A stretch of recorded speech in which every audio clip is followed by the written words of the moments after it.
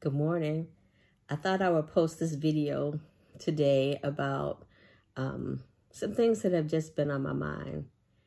One of the things that I have been doing probably religiously for the last year is every morning that I have an opportunity, I get up and I just watch YouTube videos and just kind of looking and learning what's out there and kind of hearing what different people have to say about different topics. I must say in this journey, I've learned a lot, but I hate to say some of the videos have been just really a waste of time. So I skipped through a lot. But what prompted today's video was I posted a video a couple of days ago on transforming your life or doing things in your life different, reevaluating how we live our life, what we do, what we allow to come into our lives, and people that are influenced by us, and just think topics in general. And I set a day in mind, and I was going to try to document what has happened since then, or things that are just crossing my mind. I wanted to do a faceless video diary, and I couldn't figure out how I could do it, and it just seemed stupid to me.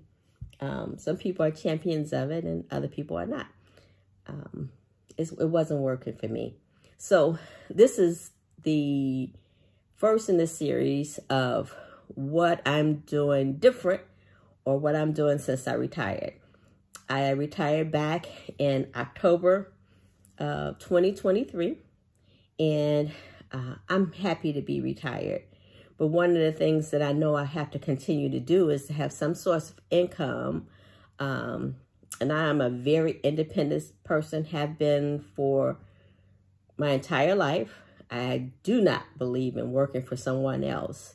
So the first thing that I said I was going to do is to kind of, regroup, kind of consolidate my efforts into,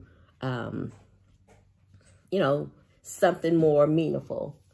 And I just had to point the grandkids out, or the great-grandkids out, because these tend to come in right when I'm in the middle of doing things. So the topic that came to mind today is I've been on eBay, selling on eBay since 1998. And I've seen a lot of transformations and things that have changed. Some I like, some I do not like. So for me, I wanted to talk about the things that made me cut back on eBay. So in 1998, one of the things that my sister and I loved to do, we would get up probably every weekend, and we would go out thrifting, looking for items that we could resell. It's in our DNA. My uncle is a thrifter from way back, and he taught us how to thrift, and we thrift well. Today, I have what's left is a 10 by 20 storage locker filled with things that I've collected over the years, as well as my garage that is filled with. So my mission over the next year is to kind of get rid of that stuff, sell it. A lot of I've already given to Goodwill, and the rest of it, I'm going to take my time going through it. My storage bill is quite healthy because I have everything in the inside. So that's one of the things I'm working on. I want to get those things out of storage and repurpose that money. So long story short, so why have I chosen to cut back on eBay? To be honest, it is just the climate of eBay and the fees associated with selling on eBay. They've just gotten out of hand. And when I say they've gotten out of hand, it's like you cannot be profitable on eBay when you're selling small ticket items. And the things that I was selling was supposed to be fun stuff. I mean, I'm a big toy collector. I have an overabundance of McDonald's toys still left. So in my mind, McDonald's toys was going to be just something that I put out there to advertise to get people into my shop.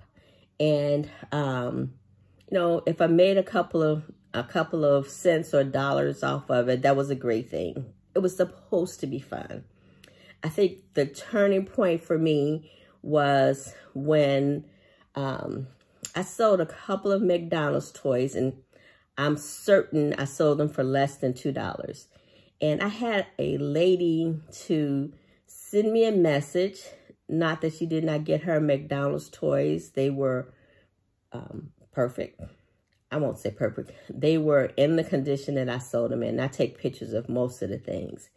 And her complaint was not that she didn't get her McDonald's toys on time, as promised. It's just that she felt that I should bubble wrap a McDonald's toys that I sold to her for $1.99.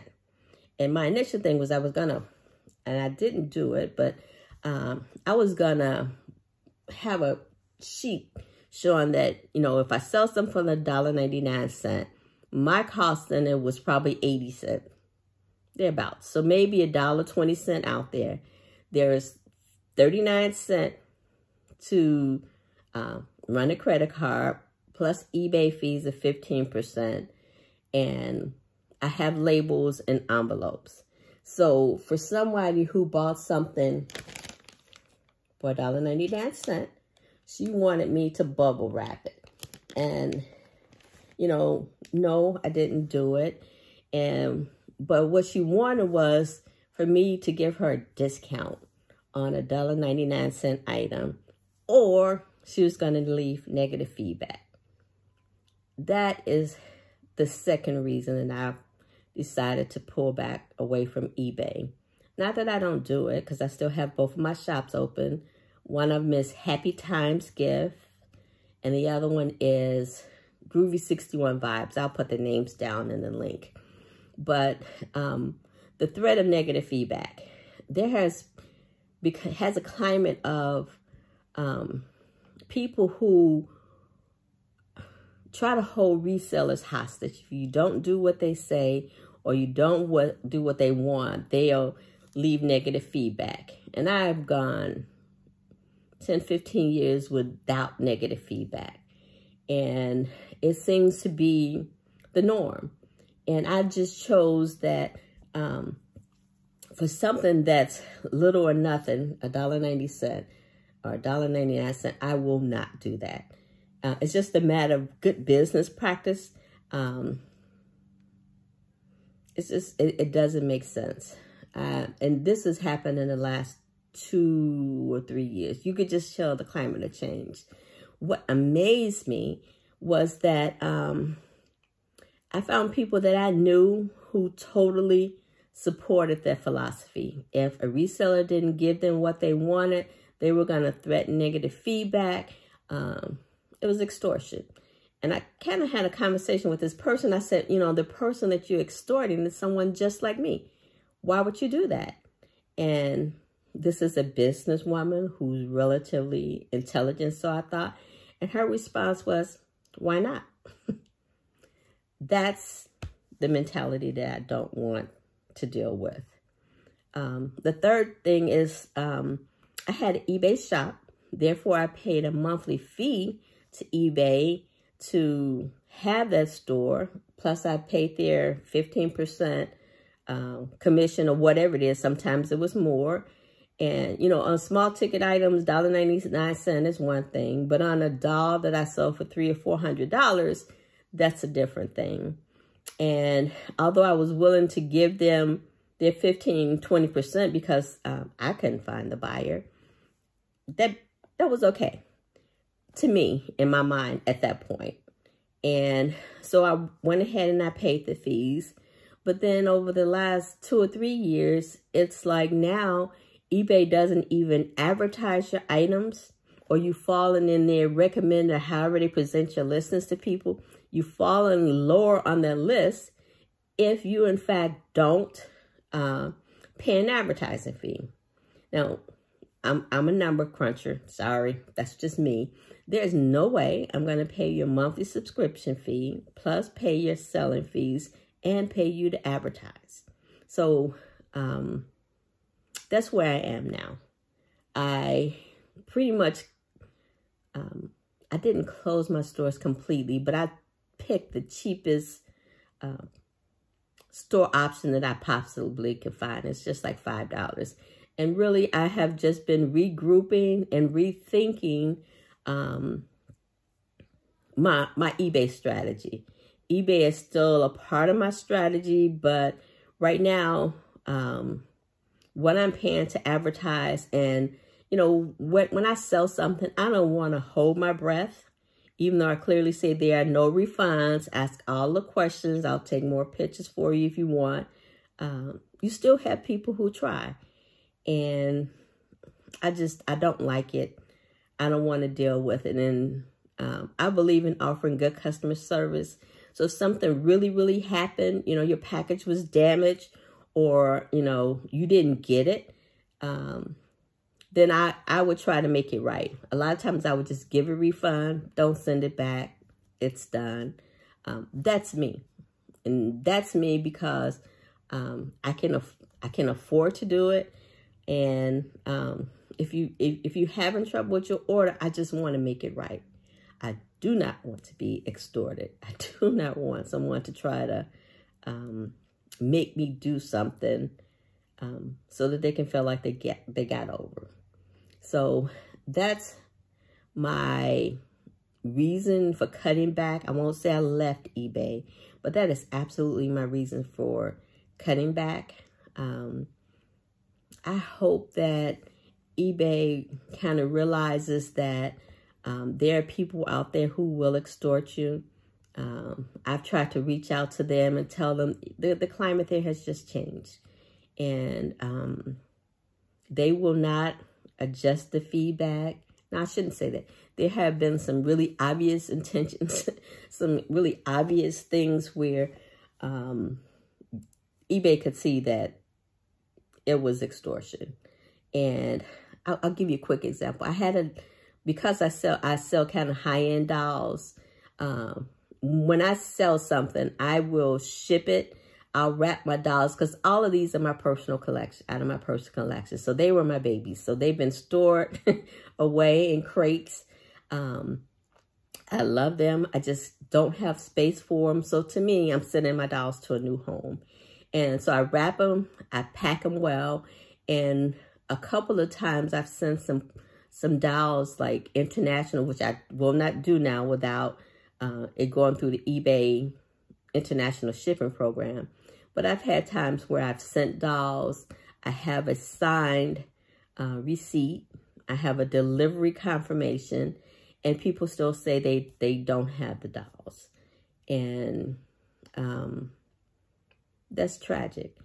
My last one was, you know, I live in Florida. I sent the doll to Florida. This person asked, and sometimes you could just get this like not cool feeling vibe about people who are really anxious to buy. But I shipped it to her, and I had not only a delivery confirmation, I sent a signed receipt. And this person, even though the doll was sent signed receipt, of which they signed, they then said that that signature wasn't their signature, although it was their name. And we giving people the benefit of the doubt, I contacted the post office and asked them, could they confirm? And they went out and they traced the package, and absolutely the package was delivered to this woman. A woman signed for it. She's received several packages, so they knew her.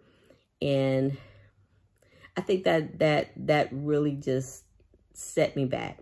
I didn't lose any money. I did not, because I had the delivery receipt, signed receipt, confirmation. And I went the extra mile. I contacted the post office and everything. eBay, after they held my money, they actually released the money and gave it back to me.